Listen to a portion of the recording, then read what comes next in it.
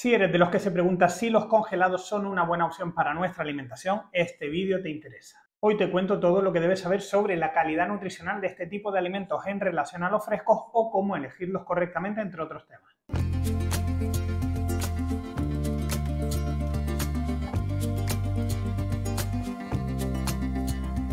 En primer lugar, la duda más recurrente: ¿son los alimentos y productos congelados igual de saludables que los frescos? Pues lo cierto es que en unos casos sí, en otros no, y en determinadas condiciones la congelación puede incluso mejorar el valor nutricional de algunos alimentos. Curioso, ¿verdad? Pues quédate y te lo cuento. En el caso de las frutas y las verduras es cierto que el proceso de congelación puede dañar en cierta medida las membranas celulares. Es por ello que la calidad del producto final al descongelarse puede ser algo inferior a la del producto fresco correspondiente.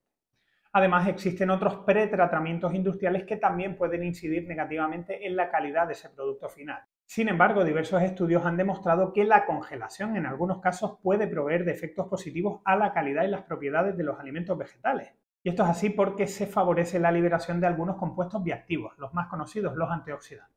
En el caso de las proteínas, la carne y el pescado también puede darse cierto deterioro en el tratamiento de congelación de los productos, pero los medios cada vez más eficientes hacen que este hecho sea muy limitado. Así que en resumen y como idea general podemos indicar que los productos congelados, ultracongelados, en líneas generales van a ser saludables, por supuesto. Y si bien podremos ver mermada en ciertas ocasiones y en pequeña medida esa calidad nutricional, no lo convierten en productos malsanos ni muchísimo menos.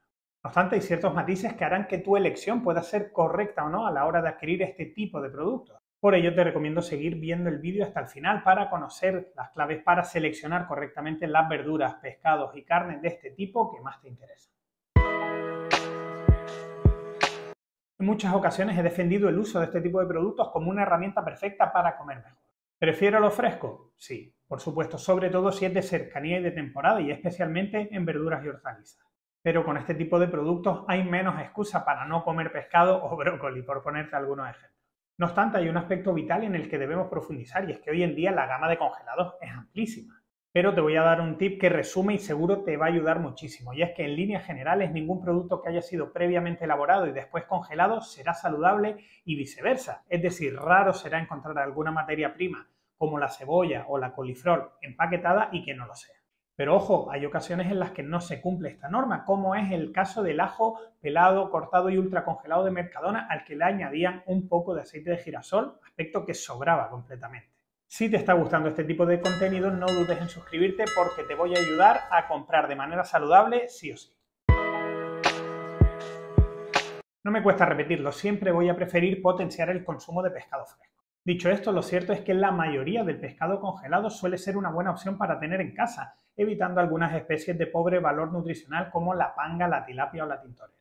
Otros aspectos a tener en cuenta son la procedencia de esas capturas, siendo infinitamente mejor el pescado salvaje que aquel que ha sido alimentado con pienso en piscifactoría. Pero ojo, en algunos casos tienes que tener en cuenta que el pescado puede llevar agua añadida, pero esto se tiene que ver claramente identificado en el etiquetado alimentario. No obstante, en estos casos estarás pagando agua a precio de pescado, tenlo claro. En cualquier caso, reitero, tener pescado congelado en casa y también marisco es una opción espectacular. Al igual que en el caso del pescado, la fruta y la verdura congelada también serán una opción fantástica, sobre todo cuando hablamos de tener acceso a frutas o a verduras que están fuera de temporada. Y a nivel nutricional añado lo que te dije hace un par de minutos. Hablamos de buenos productos, sobre todo porque actualmente los procedimientos de procesado de este tipo de alimentos son muy cortos y se pierde muy poca calidad nutricional en ellos. Buena alternativa para tener en casa sin duda, aunque preferiremos cercanía, temporada y a poder ser ecológico. Y finalmente hay que hablar de la carne. Nuevamente nos encontramos ante un buen recurso que puede ayudarnos en el día a día. Aunque aquí te voy a dar mi opinión personal y es que me resulta más cómodo comprar carne fresca, seleccionar esa carne fresca y posteriormente congelarla en casa que ir hasta el supermercado a buscar esas opciones que ya vienen congeladas. Eso sí, hay que tener mucho ojo a la hora de adquirir carne congelada, ya que en muchos casos nos encontraremos que muchas de ellas están cargadas de agua, harinas, aromas y otros aditivos. Nosotros buscaremos materia prima, carne, cero añadidos, sin más. Por eso nada mejor que la carne fresca de tu carnicero de confianza, el de toda la vida, y posteriormente congelarla en casa, alargando así su vida útil. Además de todo lo dicho, hay que tener en cuenta que en la zona de congelados hay una gran cantidad de opciones nada aconsejables, rebozados, productos semi preparados, patatas prefritas. En esos casos será raro encontrar una opción saludable, por eso yo personalmente las desaconsejo. No obstante, es cierto que si tienes experiencia leyendo el etiquetado alimentario puedes encontrar alguna opción que te sirva. Nada más por hoy, espero que esta información te sirva para comprar y comer mejor. No olvides de suscribirte y seguirme en redes si aún no lo has hecho, ya que subo contenido a diario. Y si quieres más consejos de compra saludable, muy atento a las recomendaciones que te saldrán ahora. Recibe un fuerte abrazo.